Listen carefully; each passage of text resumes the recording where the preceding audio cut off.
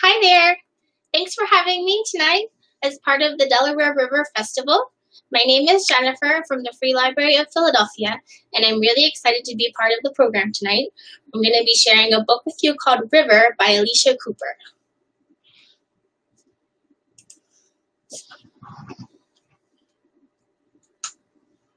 River, Elisha Cooper. This book is published by Orchard Books, an imprint of Scholastic, and shared with their permission. Morning, a mountain lake, a traveler, a canoe. As she paddles out into the blustery middle of the lake, she turns for a last wave to the shore behind her. Her journey begins. She is alone, far from home. Gray clouds bump into the mountains above her. A hard wind blows down through the treetops. 300 miles stretch in front of her. A faraway destination, a wild plan, and the question, can she do this? She takes a deep breath and pulls her paddles through the cold water. The canoe cuts across the lake to the headwaters of the river. She enters the river. Cedar trees touch overhead, making a green tunnel. The river is shallow here, scraping the canoe's underside. She reaches into the water for a pebble and places it in her canoe. Also in her canoe, tent, sleeping bag, guidebook, map, life jacket, first aid kit, waterproof duffel with food, clothes, water bottles, coffee pot, stove, lamp, book, pencils, a sketchbook. Sometimes the river is so shallow she has to get out and walk, pulling the canoe with a rope like she's leading a horse. Then the water deepens past mossy brown rocks. As she approaches one rock, the rock rises up out of the river, water rippling off its back. A moose! A moose watches her. She watches the moose. The forest is silent but for the thump of her heart and the flip, flip of the moose's ears. She floats past, keeps paddling. Around the next bend, she hears thunder. The thunder grows louder, and the river rushes into a gorge. Stone shelves squeezing the river tight, pushing the canoe faster and faster until the thunder is on top of her. Rapids! She braces her knee against the canoe's ribs and cinches her life jacket.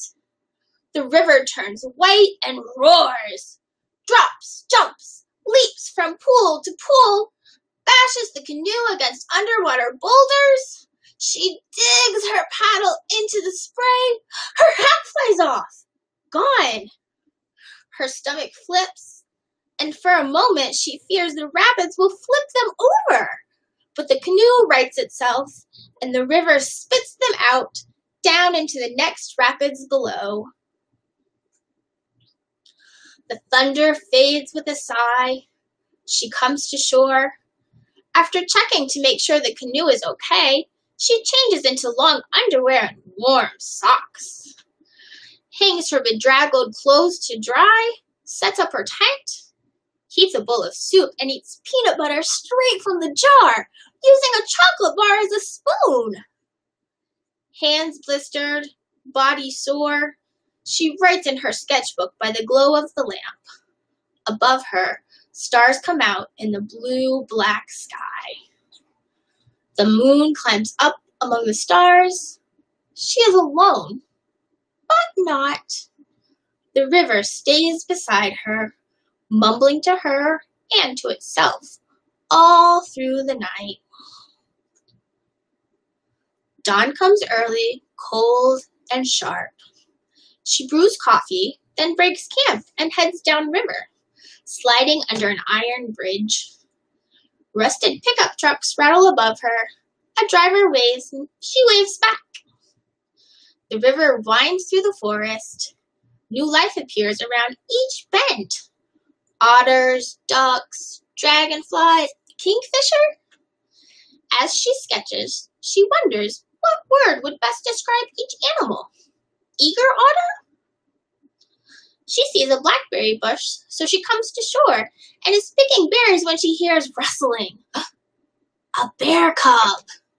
She stops, backs away real slow, and floats off in the canoe.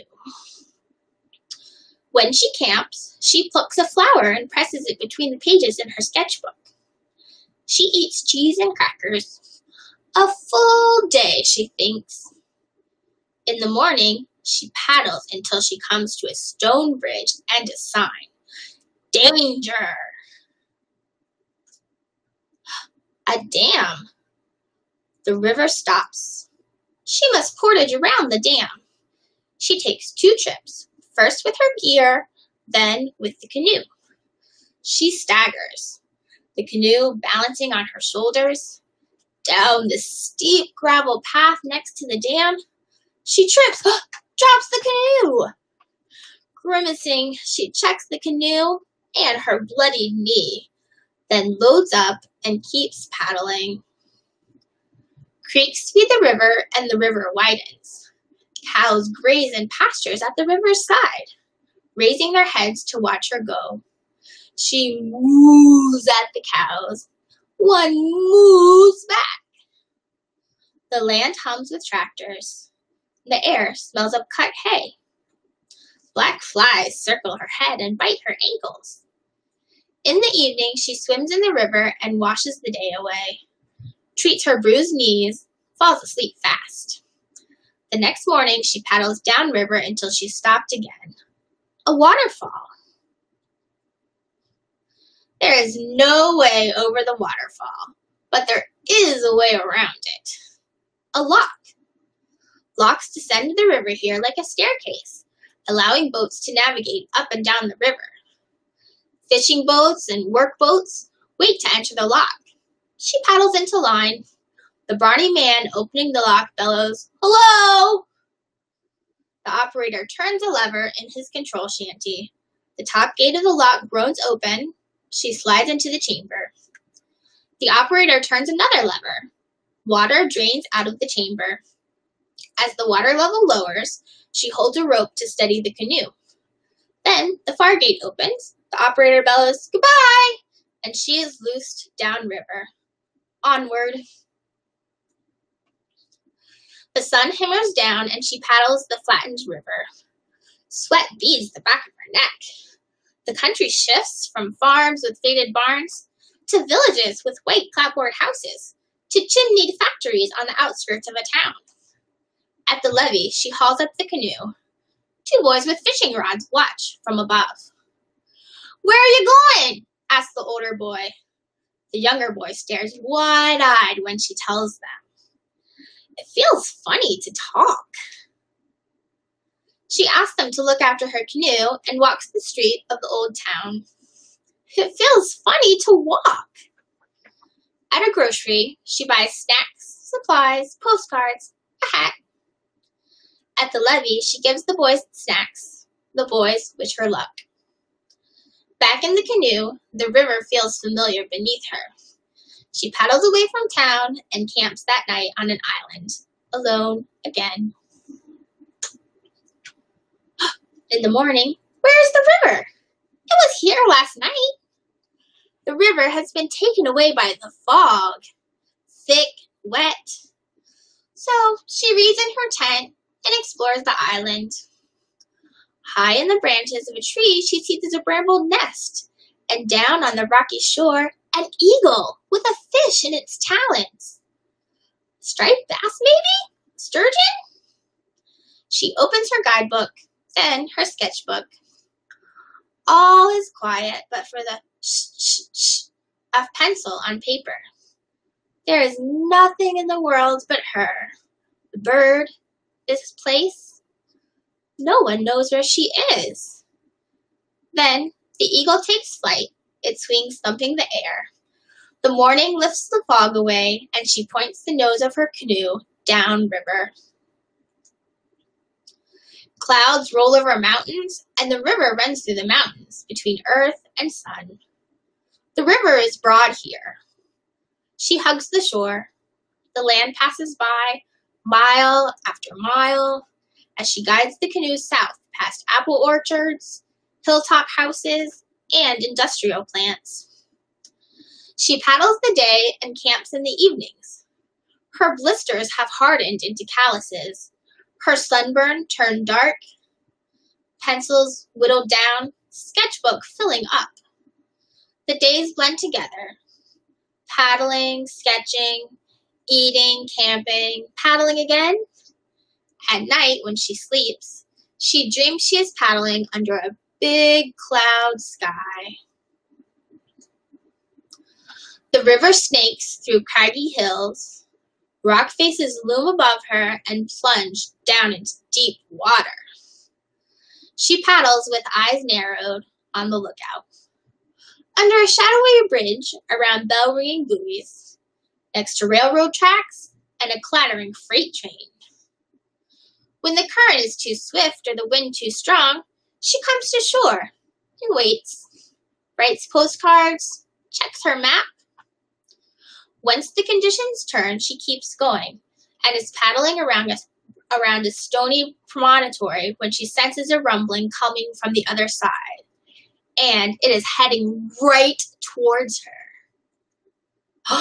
A tugboat barreling upriver, plowing up a wake of water. She hollers, but nobody on board sees her. She acts fast, turning the canoe's bow into the wake, even as water crashes over the gunwale. That was close, she thinks. She lands, hides the canoe among a pile of rocks, walks up the main street of a village, mails her postcards, buys a cookie at a packed bakery, then back to the river. As she heads out, she feels a drop of rain. Then another. A smattering of raindrops, then a drum roll, then a single sheet blowing sideways, a squall, swallowing her and the canoe and pushing them towards cliffs on the opposite side before capsizing them, dumping her into the raging water. She holds tight to the overturned canoe and, teeth clenched, legs kicking, drags it to a rocky beach. Shivering, she takes stock. Tent gone. Clothes soaked. Sketchbook safe. She huddles under a roof of trees as lightning dances above her. Night falls, but she sleeps little. No one knows where she is. Dawn comes at last. She stretches at the water's edge and finds a piece of driftwood shaped like a fish. As she paddles downriver, her body warms. Then she rounds a bluff, and there's a steel suspension bridge with arcing cables, and on the other side of the bridge, the city. She slips into the city unseen. Almost unseen. A lone gull hovers above the bow of the canoe, riding the wind and watching her over its shoulder before catching a gust and rising up into the air, higher and higher, until a canoe is a small dot on the gray-blue river, one moving part in the wide world below. Glass mountains of skyscrapers, brick forests of buildings, gorges of streets leading down to the river, and crisscrossing the river boats, scudding ferries, tacking sailboats, dueling jet skis, speeding police boats, fireboats, tour boats, tugboats, shoving barges. She paddles the length of the city and listens. Growl of traffic, blare of horns, rattle of subway cars over a bridge, a chorus. The sounds bounce off the buildings and over ship masts and down to her. The city, old and new. She feels like an explorer. But there is someone here she knows, someone she needs to see. She paddles through the harbor to the boatyard. Black-hulled boats and brick warehouses crowd the wharves. The air smells of diesel fuel and dirt. Standing in front of one warehouse, beaming out at her, is a bearded man in overalls, the builder of her canoe. "How did you do?" he calls down, nodding at his handiwork. They haul the canoe to the wharf and run their hands down its sides. They share a coffee. The builder gives her a small wrapped package. Then she launches the canoe one more time, past cranes lifting and lowering freight, out across the harbor. Through the harbor and under a last bridge. The river stretches behind her. In front, the ocean. A hard wind blows and white clouds race overhead. The ocean is big and wild, but she is strong, and she knows what she's doing. She feeds the weather and keeps the canoe steady, and over the water she makes her way.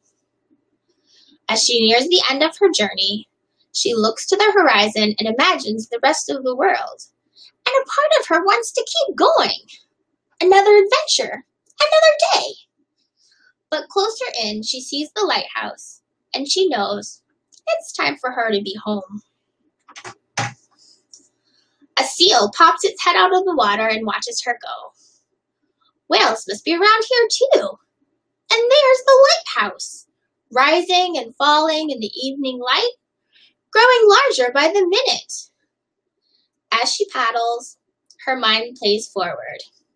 She can't wait to be with them again. Can't wait to tell them about the moose and eagles, rapids and storms, and then to turn her sketches into paintings and her words into a story. Now she sees them, her family, her children waving, her dog racing down the sand. So she paddles harder, as hard as she can, and brings the canoe to shore. The end.